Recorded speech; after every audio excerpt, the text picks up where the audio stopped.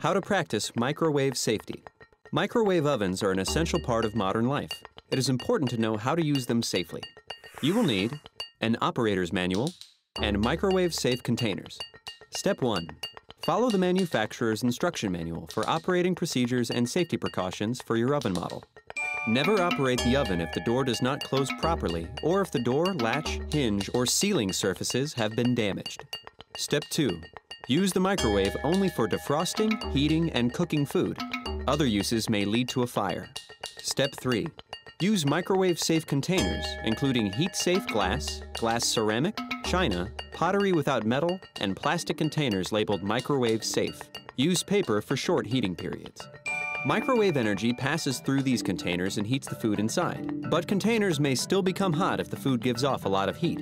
Step 4. Never use metal, including pottery or glass with metallic glaze, in the oven. Step 5.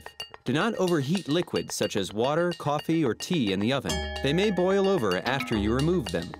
Stir liquids before and halfway through heating. Leave the container in the oven for a short while before removing it. Step 6. Heat baby food in a dish, not in the jar. When heating a bottle, remove the nipple to avoid trapping steam. After heating, shake the bottle to achieve a uniform temperature.